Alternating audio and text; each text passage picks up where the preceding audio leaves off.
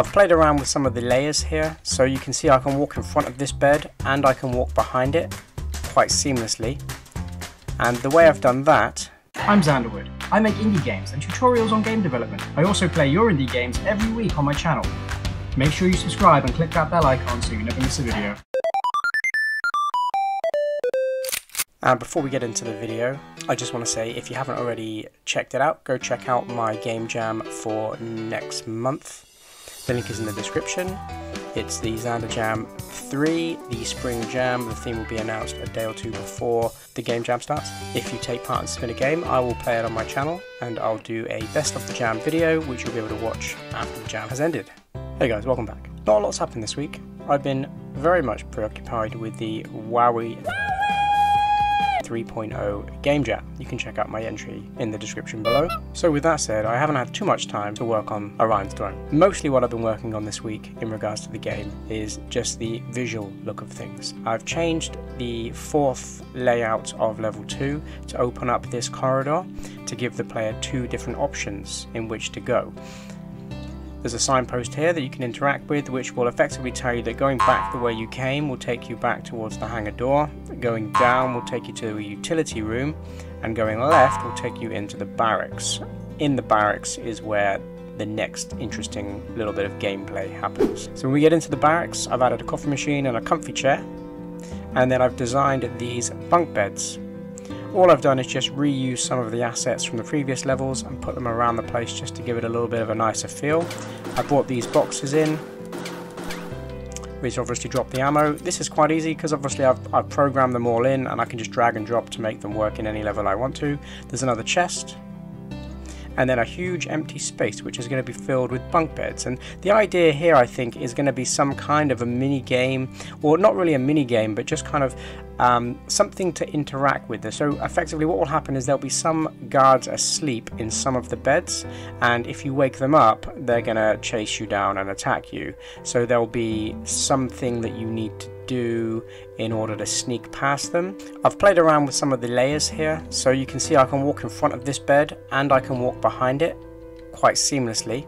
And the way I've done that is by having these multiple layers on the bottom right hand side here. So I've got the game layer, which is where the player is, that player is on the game layer. Then I've got layer 0, which is the tile map, and then I've got collisions, which is the walls. So all I've done with this bed here is I've broken it into two, and then the top half I've put on the collisions layer, which is above the player, and then the bottom half I've put on the tile map layer. So when we're in front of the bunk bed, we can see the player on top of the bed, and when we are behind it we can see the player walk behind, which actually looks quite nice. I didn't do that for these, I just put a row of lockers in front and then I just changed the bunk bed to the top bit of the sprite. So if I double click into it, I've got three different frames, one that's the whole thing, one that's just the bottom, and one that's just the top. And then I can play around and put them wherever I want on whatever layer I want, and then the player can walk seamlessly in front and behind these whenever they want to. If we go back to the first section of level 2 now, I've changed the hangar doors here. They've got an orange look now, so like the boss doors, these are going to be the doors that you walk through when you get to the end boss. These are the same color just for consistency, but I put 42 on them because it's hangar bay 42. Let me know what you think. I think it's okay. I might be able to do a little bit of a better job with the text there, but we'll see. But they work quite well, they work fine. And then obviously you can progress through the kind of mini maps or the mini stages to get to the barracks level, but that's going to be the theme of the second level anyway. Once I've finished decorating out the barracks here, the next thing I need to do is build an armory, which again will be another one screen layout, which will just be where the weapons are stored. There may be some options to upgrade your weapons, but what I want to start doing is, if you look at level 4 here of the second stage, there's two options to exit. I want to add in maybe another option up here, so you have to kind of have a little bit of a look around, because like I said in an earlier devlog, the objective of this game is to collect a few items that will help you build something that will unlock the path forward. And also I need to have a layout that shows you that this door here, because if you look at the map, once we get, we're in 4 here, we're in stage 4 Barracks Armory, so the next door will take us into Hydroponics, which is stage 5 or level 5 of the map, and this is where things start to really heat up. So we're coming along quite nicely. I'm quite happy with the progress. Because a lot of the artwork's already done, it means I can work a little bit quicker. I've just got to kind of script in the new mechanics as and when they appear.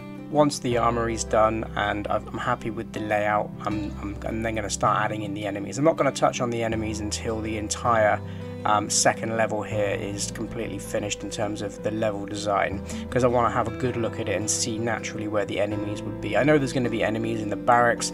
I know there's going to be some enemies kind of patrolling around here. They won't be too hard because obviously it's only the second level, but it'll give you something to shoot at. I still need to make the mini game, which again I've touched on. I'm probably going to do a tutorial series for, but I am very much aware I still need to finish the Moon Racer tutorial series as well. So there's quite a lot going on at the moment. I do have quite a lot of projects. Like I said, the WoWie Game Jam just kind of interjected for a few days and kind of set me back on this project, but it was a nice little welcome break, to be fair. So if you want to check out that game, there is a link in the description.